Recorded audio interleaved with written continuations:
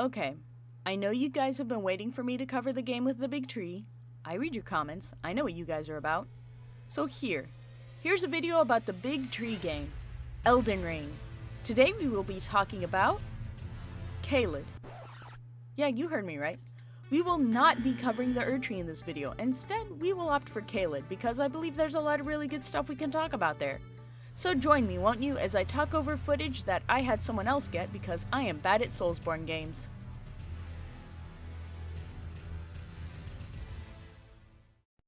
So, why Caelid? Well, I think it's a great opportunity to talk about something that affects all of us in our day-to-day lives, whether we notice it or not. And today that topic will be invasive species. Yep, isn't that such a lighthearted topic full of whimsy and wonder? Well, with the way our world is headed ecologically, I think it's an important topic to cover. So, let's dive into Caelid, the land of the Scarlet Rot. And here's the disclosure. Like I said in the beginning, I'm horrible at Soulsborne games. All of them. I know I need to just get good, but here's the thing. I would rather just watch someone play these games and enjoy the story and atmosphere, instead of getting angry myself. I get super frustrated while playing these games. Gee, it's almost as if that's the entire point of them. Bottom line is, I have only played a very, very small amount of Elden Ring myself. All that being said, I think this game is stunningly beautiful, even in this area of rotten decay. It has such a unique atmosphere. So what's the deal with Caelid anyways? How did it get this way? Well, I'm not entirely sure.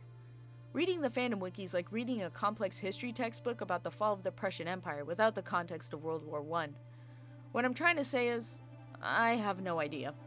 Apparently there was a war there at one point, and that's as far as I can understand. I even had the guy who got me this footage explain it to me, and I still didn't quite get it. What I do remember reading was something about a flower of Aeonia blooming, and suddenly the land was covered in rot. Okay, finally, something I can understand. Flowers. So, let's discuss what could have potentially happened in Caelid. Aeonia is complicated. I don't entirely understand it, but what I can gather is that it leads to scarlet rot, which is exactly what it sounds like. Everything is red and rotting. It's also a status effect acting as a poison to the player. Throughout the land, you see these massive fungal protrusions coming from the trees. Here we go, it's science time. Time for me to finally talk about something I do know, invasive species. I believe the scarlet rot is a perfect representation of this problem. There are plenty of real-world examples which we'll dive into. Let's start with something closest to Caelid's little problem, fungal invasive species. Before we get started with the main body of this essay, I want to define invasive species for you. Invasive species are anything non-native that has a negative effect ecologically, economically, or on human health. So, for example, orange trees in Florida wouldn't be considered an invasive species even though they're from China, but the Burmese python would be. One is a crop that we maintain and grow to benefit ourselves, while the other eats just about anything it can fit in its very large, horrifying mouth. Now that we have that definition out of the way, I want to talk about Castanea dentata, the American chestnut. If you were ever wondering why we don't really roast chestnuts over an open fire around Christmas time, well, there's a very sad reason. While it used to make up around 50% of most eastern hardwood forests, today it's virtually extinct in the wild. That's thanks to this little menace, Cryphonectria parasitica, the chestnut blight. This fungal infection originated in China but has since migrated across the United States. We suspect it got here sometime in the late 1800s. Our records officially started recording it around 1904 in New York. Since then, acres of forest have been decimated by the blight. Funny enough, just like Caelid, it has a rusty red appearance to it. This is most likely a coincidence, though. They kill trees by essentially destroying the vascular tissues, and they can get to them through even the tiniest hole in the bark. It doesn't even need to go all the way through in order to start an infection. So imagine if a little bug of some sort chewed a hole, and then, BAM! Instant infection from airborne spores. It really is that fast, too. And to add more to it, once the tree is completely dead, the fungus still continues to grow and colonize it. More spores, more infections, more dead trees. So what can we do to fix it? Well, there really isn't a whole lot we can do at this point. Whether we like it or not, the blight is here. Well, the Chinese chestnut has a natural resistance. The American Chestnut Foundation has been trying to crossbreed the two trees to have all of the positive traits of the American chestnut with the resistances of the Chinese chestnut. But here's the catch. Crossbreeding takes years, and you never know what the end result will be. That's why we have genetic modification, though. I talked about this exact same thing in a previous video about Fallout's Vault 22 and genetic modification. I wish I would have gone into more detail about this there, but hey, better late than never. One of the ways C. parasitica kills off plant cells is through oxalic acid. Well, we have found a way to insert genes from wheat that contain the blueprints for oxalate oxidase, an enzyme that converts oxalic acid into carbon dioxide and hydrogen peroxide.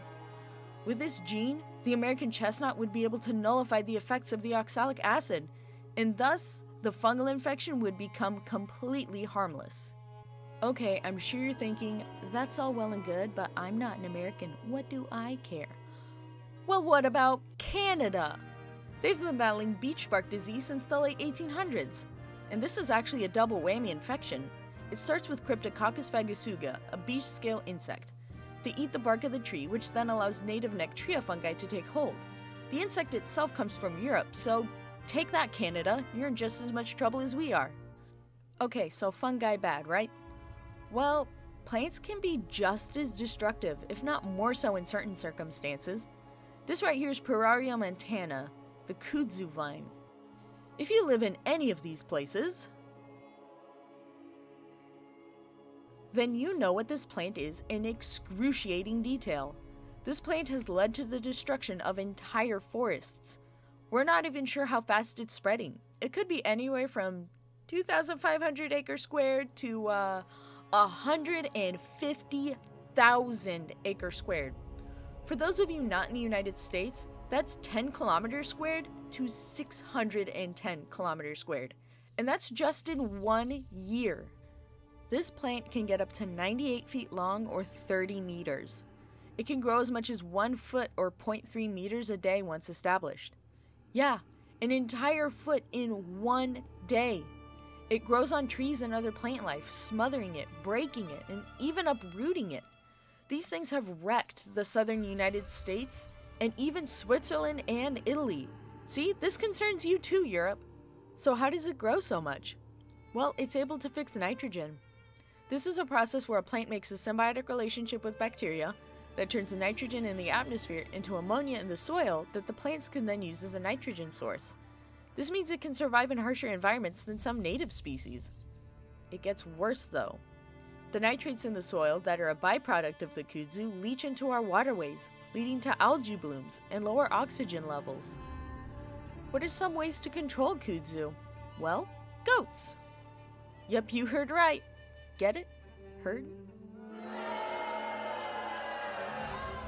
Anyways, goats and cows will graze on kudzu, meaning they have been used to help stop the spread.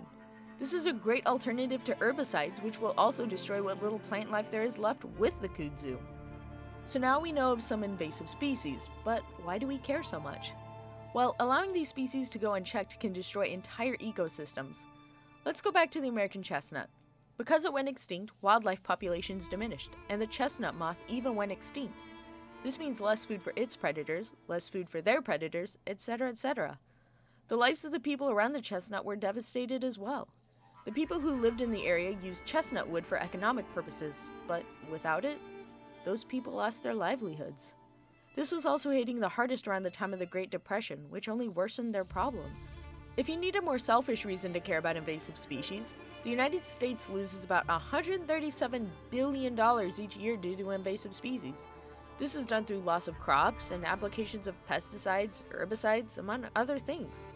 That's your taxpayer money being used because over 100 years ago, someone thought kudzu was a good idea. But that's the thing with invasive species. We don't know the damage until it's already done. They couldn't have foreseen the devastation that kudzu would cause.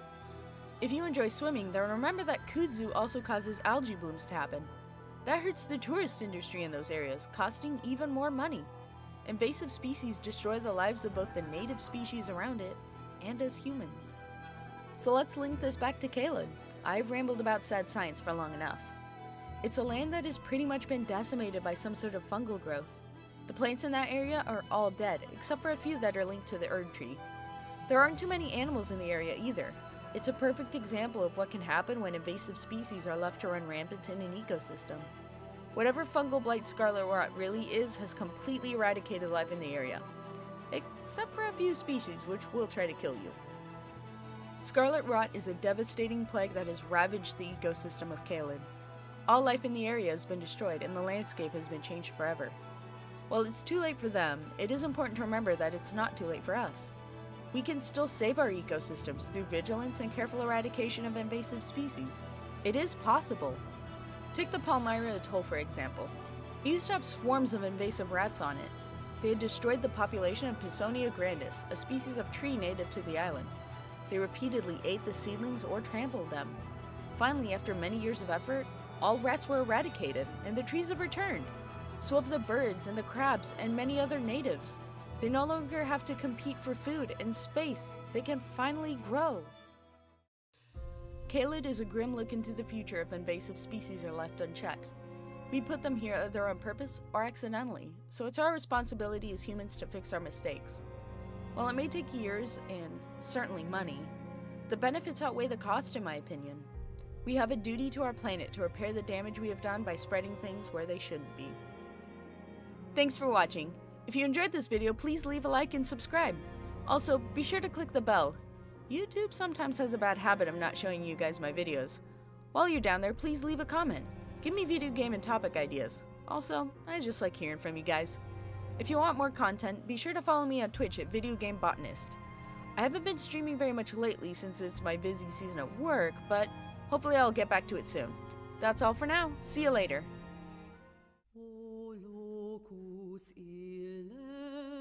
Beatus quondum nunc deminuit, nos destinatem matribus nunc